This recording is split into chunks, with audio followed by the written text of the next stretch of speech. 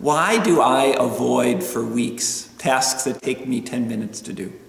This author speaks about procrastination, something I and you most likely know. And why is that? Why is it that something so simple like an email or a phone call or a text message can feel so overwhelming to get done? We know it takes maybe 10 minutes, and yet you don't get it done Monday or Tuesday or Wednesday or Thursday, and suddenly it's on a list from months ago.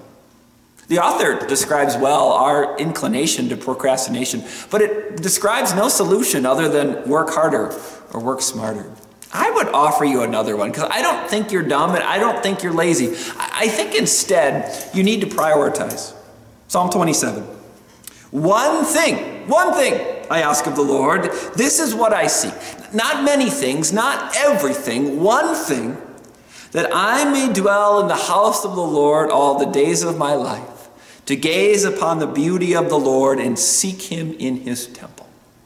Here's a man with money. Here's a man with power. Here's a man with fame. One thing. Heaven. You can't do everything, and you'll just run yourself ragged trying to. One thing to focus on. Heaven.